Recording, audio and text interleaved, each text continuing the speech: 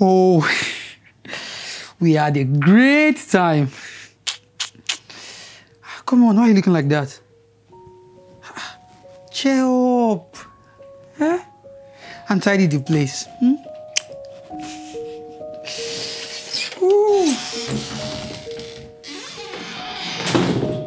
What have I done?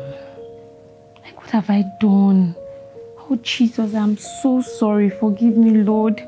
I feel so filthy right now. Like, what have I done? Jesus, forgive me. Oh my God. I'm so sorry, Lord. I'm so sorry. I feel so dirty right now. In the name of Jesus, oh Lord, I come to you this moment.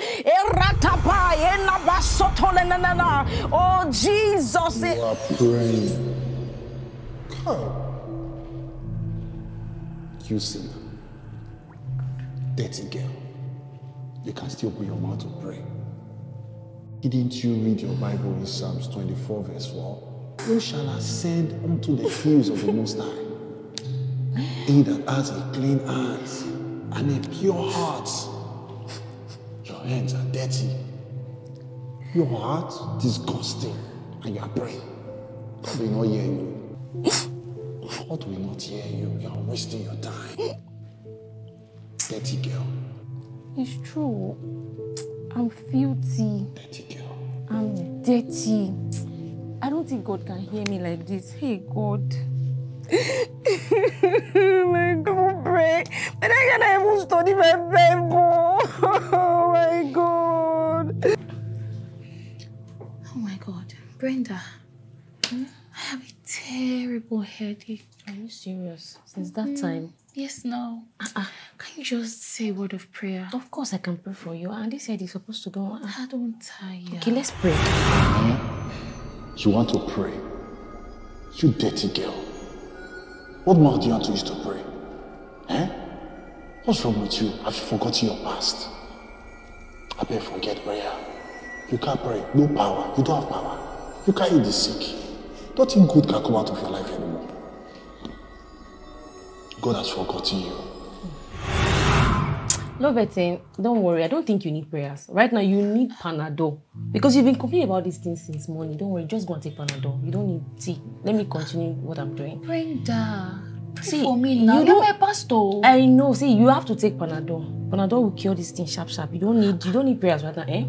Let me continue with what I'm doing. Don't worry. I'll be praying for you in my mind. Let me just continue work. Okay. Psalm 96. Oh, sing unto the Lord a new song. Sing unto the Lord all the earth. Sing unto the Lord, bless. Hey! Stop! You fornicator. Dirty girl. You are singing to the Lord, reading your Bible. Ain't you ashamed? Do you know how condemned you are? You don't do enough to be reading scripture. You have forgotten your past so soon. You are dirty. You are so filthy. You're not ashamed. Oh God, oh God, I'm so tired. God, please forgive me. I know that I've done something wrong. Oh my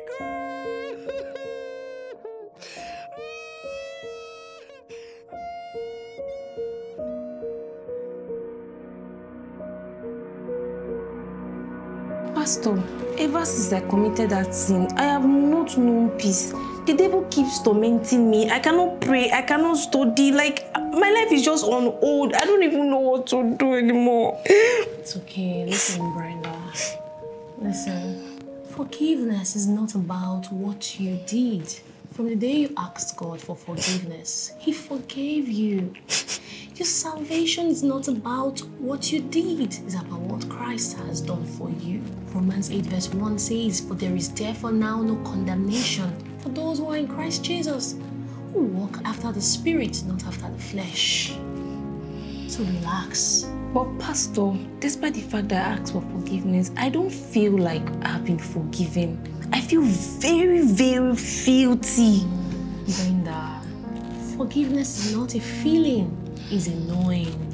Ephesians 1 verse 7 says, "Since we are now joined to Christ, We have been given the treasures of redemption by his blood, the total cancellation of our sins, all because of the cascading riches of his grace. Look at that. Look at that. God has forgiven your sins. Wow. It's just the devil playing with your mind. When the devil comes to you to remind you of your past, tell him what Jesus has done already for you. See, you still have Jesus. You don't have less of him. So you can heal the sick. You can pray. You can study your Bible. You can do all things because you have Christ on your inside. So go with that boldness. Victory is yours. Thank you, Mom.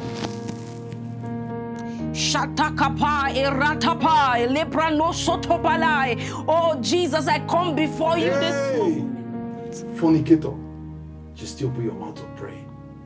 What's wrong with you? Have you forgotten your past? Well, that's old news now.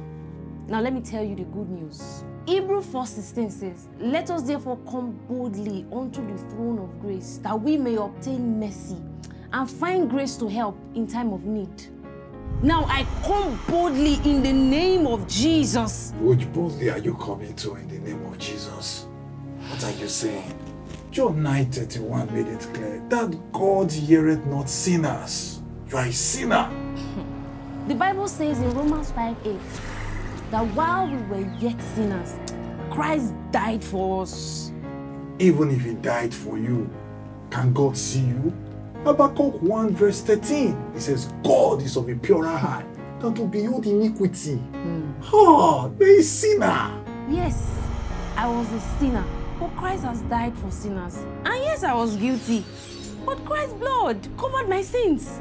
And yes, I deserve condemnation, but Christ was condemned in my place. How did you know this truth? How did you know this truth? You're filthy. You're dirty. God cannot hear you. God cannot hear you. Romans 8:33-34 says, who dares accuse us whom God has chosen for his own? No one. For God himself has given us right standing with himself. Who then will condemn us? No one. For Christ died for us and he has raised us to himself. And he's sitting in the place of honor at God's right hand, pleading for me. Get thee behind me, Satan. I come boldly before the throne of grace. I am the righteousness of God in Christ Jesus. I have the right standing with God. Hey, thank you, Jesus, for this victory. Thank you, Jesus.